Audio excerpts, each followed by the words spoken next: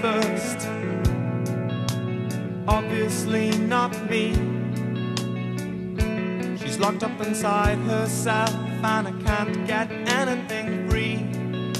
So won't somebody tell me please why the former owner always keeps the keys? There's no bubbles to burst, no bursting out crying, no dying of thirst.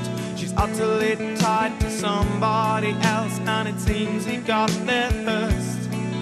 And no, I'm not untying the reins around her neck that she feels, and I won't try to prize out of her the truth anymore when she lies about the things that she sees, because the former owner always keeps the keys.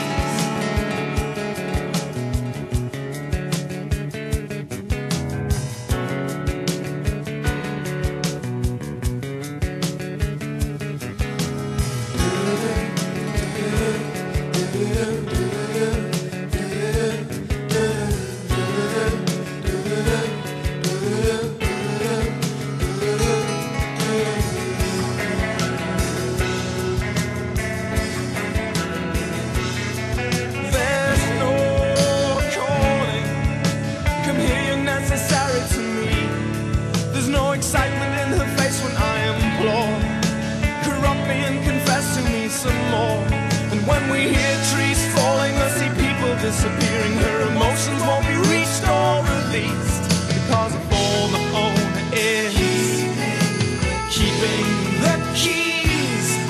Like a ticket inspector running for a bus, irony's revenge surrounds us. And it's ironic that he promised you he'd never let you go when he left you used up and disturbed. And I said, just as the early bird catches the worm, the early cat catches the bird. But that former owner is keeping his word.